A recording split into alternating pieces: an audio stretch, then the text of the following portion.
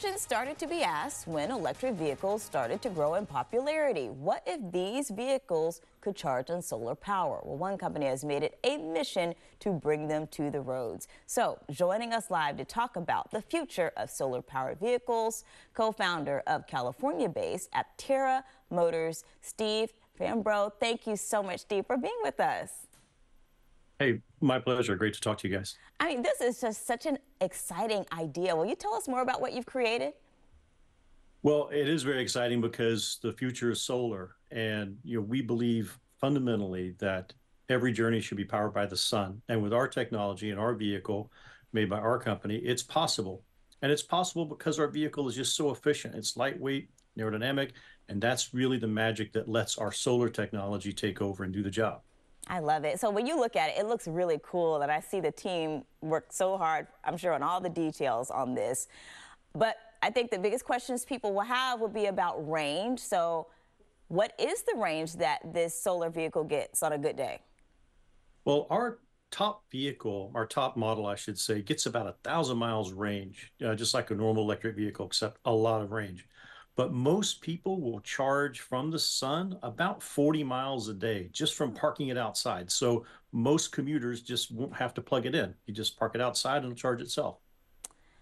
That is awesome. And tell us about like the size and safety of the vehicle. Yeah, so it's a two-seater vehicle and it's got a massive trunk. It'll fit up to 1,000 liters. I don't know how many gallons of storage space that is, but it's enough to fit ladders, camping equipment, surfboards, all that kind of stuff. It's got airbags. It's crash tested like any normal vehicle. So it's designed in many cases to supercar safety standards. So it's extraordinarily efficient and safe. And it looks cool. We'll just say that too. So how long do you think it will be before someone can actually buy one of these vehicles? And how much would it cost? Well, we've got about 47,000 pre-orders already. It's about $1.7 billion worth of vehicles that are ordered. The average one optioned up is about $40,000. That's how people are configuring them on the website. And they should be beginning to ship at the end of this year. That's exciting. So when you look at your vehicle, how does it compare to something like Fisker's Solar Sky Roof? Well, we didn't add solar as an afterthought. It's actually a fundamental part of our intellectual property and our team and our mission, our vision. So we're not just adding it to look cool or maybe power a fan or the air conditioning or something. We're adding it to really move the needle in terms of carbon reduction and transportation and reducing our need for fossil fuels. That's something that Aptera does that no other vehicle, including some of the others you mentioned, come even close to. I love this. I'm excited about the future. Where do you see this going?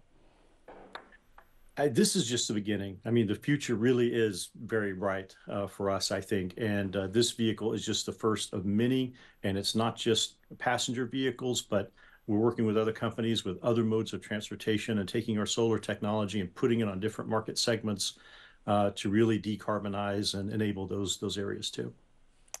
This was so awesome. Thank you so much for joining us and for sharing all of this with us. And when you're in the Bay, come pick us up. Is it for tall people? My coworker is very tall. Can he fit in here? 6'4". And then we'll go back to that pizza conversation you guys were having earlier, because that's what I was listening to. Yes, we'll just ride right on through, pick up the pizza. There we go. Thank you so much. You're always welcome, invited back on our show. Thank you for all of the work you're doing on this. It's really cool.